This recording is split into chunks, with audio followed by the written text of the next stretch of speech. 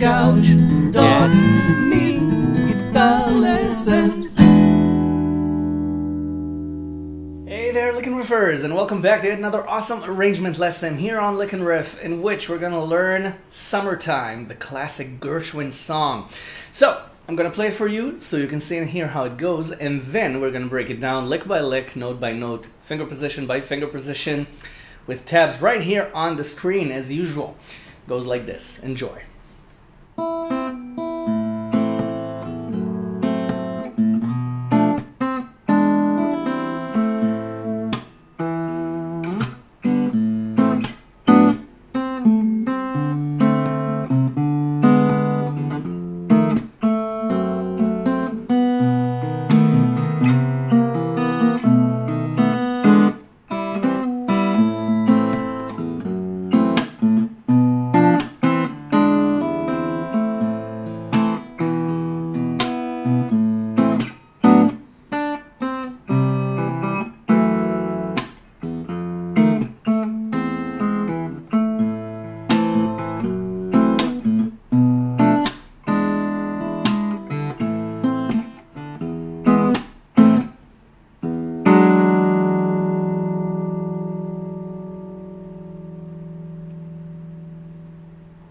Alright, so put on A minor. Okay, just your ordinary run-of-the-mill open position A minor. Okay, and before we start, I would like to remind you of the Black Friday, Cyber Monday, Bachelor's Day offer on my website. If you go to licknriff.com/courses, you have a Black Friday offer on all my courses, my entire Break Your Boundaries course program containing over 17 courses. So check it out. Licknriff.com/courses. Now put on A minor, okay?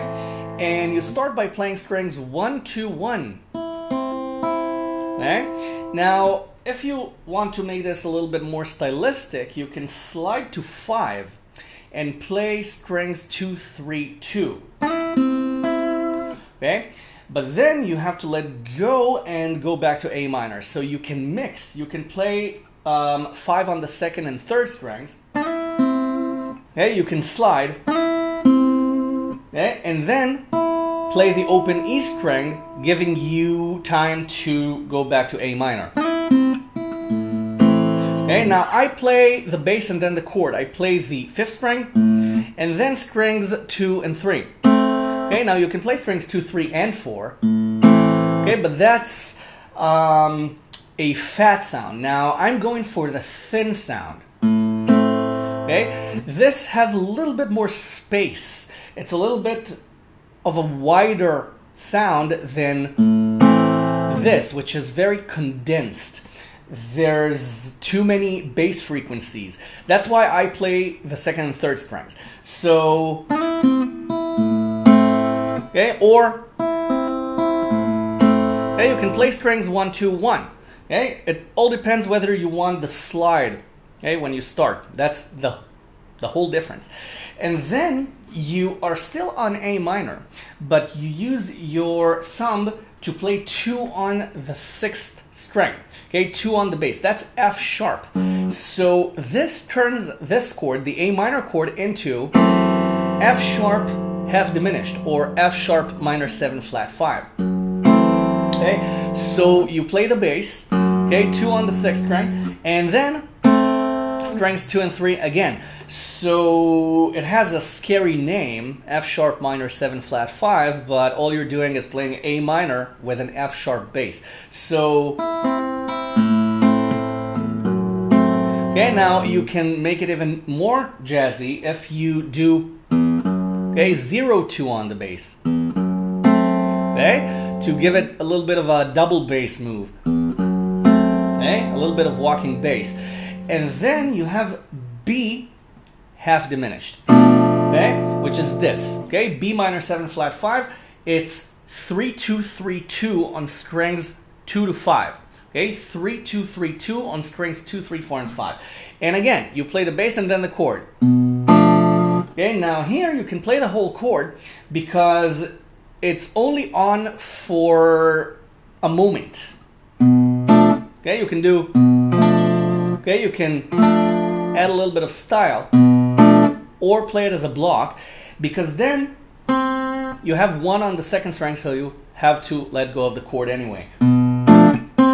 Okay, and then, okay, okay, which is, okay, it's E7, and again, you don't have to put all your fingers on, you just play strings 2 and 3, so you just, okay, you can just put 3 and 1 on strings 2 and 3, okay, with the 6th string. Okay, you don't have to put the whole chord on, okay, just these 2 notes, 3 and 1 on strings 2 and 3. And then you have the open E string, and then you have 1 on the 2nd string again. Then you have A minor and E, but you only play the octaves. Okay, so it's 2 on the 3rd string, then the 5th string, okay, and I vibrate. Okay, and then you play exactly the same thing, just 1 string down musically, up physically. Okay, 2 on the 4th, open 6th. Okay, so let's play it from B half diminished, or B minor 7 flat 5. Okay, and then E7, 1 on the 2nd string, back to A minor. Okay, A octave, E octave. And then you have A minor and B minor over A. Okay, so you play. Okay, now you don't really have to play the A bass twice. You can play the A bass and then the A chord, the A minor chord, and then take it 2 frets up. Okay, while the A bass is still ringing. Okay, or play the whole chord. Okay, if you play the A bass again, it sounds weird. Okay, so if you want to play the bass to emphasize the B minor over A chord, then play it along with the chord. Okay, now what's going on here is that it's not really B minor. It's not really a B minor chord. It's actually A, sus4, add 9, add 6. Okay, so it's, or add 13, but it's on the bass notes, so it's 6. It's A6, sus4, add 9. So let's call it B minor over A, because technically that's what it is. Okay? And then you play D7. Okay, and you play strings 2, 3, 2, okay, on 1, 2, 1. Okay, then you play the bass. Now you can play the chord again, okay, or you can just play the bass. Okay, but I feel as if I do need to play the chord because it continues the motif of bass chord. Okay, so you can play it as a solo. Okay, and then you have this chord going, but even if it sounds awkward when you play this alone, you heard it yourself when I demonstrated it, that it sounds pretty fluent and fluid, because you have a walking bass again next. Okay, you have CD, 3 on the 5th string, open D string. So, okay, and then we're taking the chord D7 down 1 fret, so we get D flat over D. So it creates a sort of an augmented sound. So, okay, so what you're playing here is CD, 3 on the 5th string, open D string, and then you play 0 and 1 on strings 2 and 3, okay, instead of 1 and 2. You took the whole chord down 1 fret, the D7 chord. So now it's D flat 7 over D. So, right? And then you have F7, right? A normal F7 chord, you can even put the bar on if you want, but you don't have to.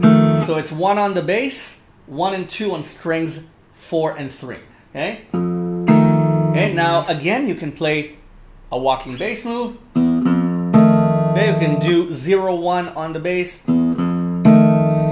Okay, and then you have this. Okay, it's the F sharp minor 7 flat 5 again. So you put on A minor over F sharp. You play A minor with F sharp on the bass, 2 on the bass, and you play strings 3, 2, 3, 2. And you play the bass, okay, with the second note. Okay? And then you have B7. So the melody note is the second string. Okay? You can play the second string and then the chord. So you get, okay, which continues the bass chord line, or you can play it with the chord. Okay? Both options are valid. What I play is I play the open second string first. Okay, so, and then I take the B7 and I play bass chord, but I play strings 3 and 4. Okay, as my chord. I play the bass, the fifth string, and then strings 3 and 4. Now, why is that? Because the second string is still ringing. The second string is still ringing. So, okay.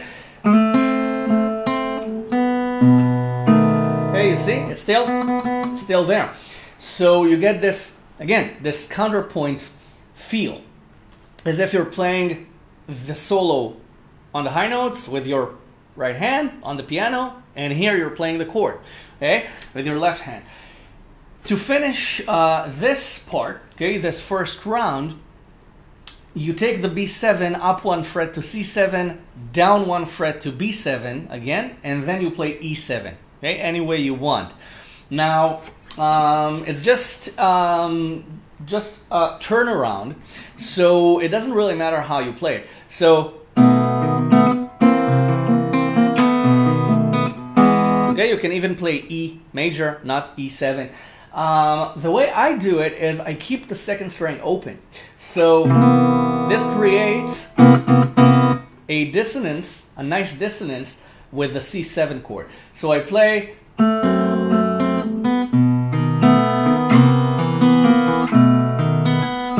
okay, which creates a little bit of voice leading. So I just take the B7 up 1 fret and I just arpeggiate it.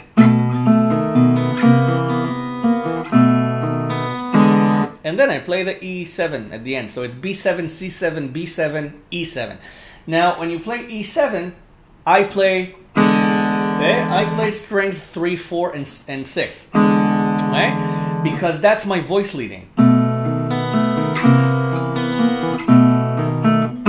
Okay? But again, you don't really have to.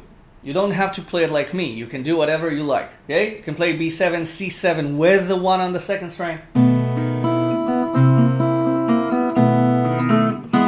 Okay? You can emphasize the E string, okay? The high E string. It's really your choice here. Okay? So that's part 1. Okay? So let's go over it again. Okay? We have A minor, and then the F sharp bass, B minor 7 flat 5, E7, A minor, E, and then A minor, and then B minor over A, and then D7. Okay. Now, if you want to play the whole chord, I should have said that earlier. You don't play D7, you play D minor 7. Okay, but accidentally I said D7 because I don't play the first string, and if you don't play the first string, it's not a full chord. It's neither a major or minor chord. So I think of this as a D7 chord, but actually this should be D minor 7. So if you want to play the whole chord, it's D minor 7. Sorry about that. I should have mentioned that earlier. And another thing is that even if you play D7, okay, it's jazz, so it's not a mistake. You're just playing a different mode, okay? So I just wanted to say that. So you have D minor 7, walking bass to, okay, the D flat 7 over D, and then F7, and then F sharp, half diminished again, which is A minor over F sharp, and then B7, C7, B7, and then E, or E7. Now, for the second part, I harmonized it a little bit. So, okay, it's strings 1 and 3 together. Okay, open, and then A minor. Okay, which is 1 and 2 on strings 2 and 4, and then strings 1 and 3 again. Okay, open. So you can put on A minor 7 if you want. Okay, which is A minor with the open third string, and then, okay, but this is the problem.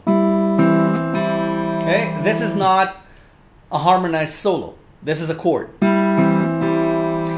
That's why, okay, I play them separately. And then I play A minor, because then I get a completely different sound. Okay, I play bass and then the chord. So that's a little trick. Instead of playing the chord as a solo, I actually play the solo, and then the chord sounds a lot different than what I played, even though it's exactly the same chord. Okay? Then you have the F sharp half diminished chord again, and then you have the B half diminished chord, but I play another harmonized solo. So I play the bass, and then I play strings 2 and 4, both on 3, and then I play the 1 and 2 on strings 2 and 4 that we just played, and then I play E7. Okay, again, 3-1 on strings 2 and 3 with the 6th string open. Okay, so this actually gives me a really nice harmony. Okay, it's a nice voice leading thing, and we got all the bass notes. Okay, because it's an open E bass string, so it's no extra finger on the fretboard. Okay, and then strings 1 and 2, okay, open first string, 1 on the second string, same as before. And then you play the chord sequence A minor, E, A minor, B minor over A. Okay, exactly the same. Then you have another ending, which is 3-1 on the second string. And then you put on a C chord, and you play the 5th string, of course, with the 3rd string, because your melody is strings 3, 4, 3. Okay, it's all inside the chord. And then you have, okay, F sharp minor 7, which is 2 on 3 strings, on strings 6, 4, and 3. Okay, so you can just bar, okay, or do what I do and play an A shape with my thumb on the bass. Okay, it's more convenient than barring, because you have to change your entire hand position. Okay, so, okay, this way your hand doesn't move at all. Okay, you can play this, but again, you have to make an extra movement, and that goes against the economy of movement technique. But it sounds absolutely the same because it's the same notes. So whatever is comfortable for you. Then you have F7 again, right? Exactly like before. And then you have this. Okay? It's 2 on the 3rd string, and then you have 1 on the 2nd string with the E bass. Okay? And then 1 on the 3rd, 2 on the 4th. This is E augmented. So, okay, and then you have 2 on the 3rd and the A bass. Okay, which is A minor. And then the outro is basically freestyling over A minor, okay, F sharp half diminished, B half diminished, and then E7. You play it any way you want. You can arpeggiate it, you can play block chords, and then you have A minor, E, and then A minor. You just play 1 block chord, and then you put on this. Okay? Okay? This is E9 with the 9 on the low notes. So it's 3 on the second string, 1 on the third, and 4 on the fourth. Okay, with the E bass. Right? This is a great ending chord. Okay, so when you play the ending, okay, just freestyle it. Okay, change between block chords to arpeggios.